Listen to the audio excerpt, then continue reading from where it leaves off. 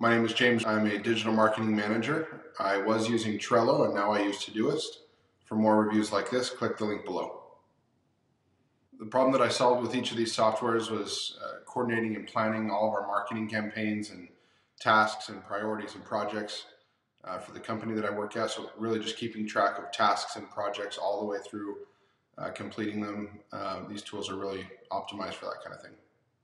Todoist is best for like single task management or nested projects that maybe have different folders or sub projects inside of them.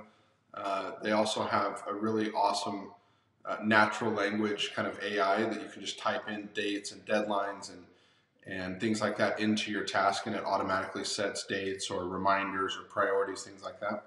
So it's very easy and quick to add things to Todoist, kind of on the fly, and get it out of your head onto your to-do list. Trello is best for those who need, I think, what's called a Kanban approach to their tasks. So you have swim lanes that you essentially drag tasks between as the project or the task advances through your workflow. So maybe it starts with like brainstorming and then moves to doing and then done or waiting for approval. So anytime you need that kind of sequenced flow of your projects, Trello really shines in that way. Getting started on Todoist and Trello is very simple. You create a free account. Both have paid options, but you can get started with a free account that's very easy to set up.